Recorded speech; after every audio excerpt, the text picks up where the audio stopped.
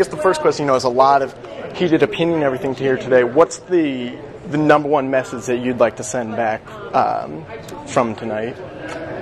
Well, look, it's all about jobs and the economy.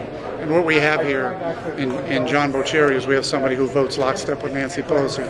He votes for cap and trade. That's a job-killing bill. He votes for health care. I mean, when his constituents didn't want it. He votes with whatever. I mean, he stood here and talked about a lot of things, but what he really needed to stand here and talk about is why is his voting record always with Nancy Pelosi.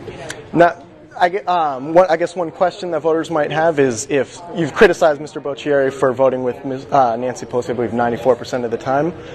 Can you name an issue or two where you would break with John Boehner if he were to become Speaker?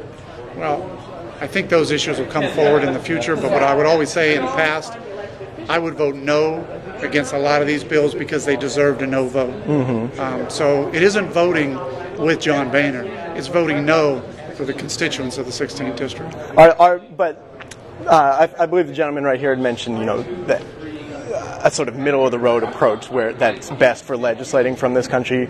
Are there any examples that you can give us of areas that you might break with your party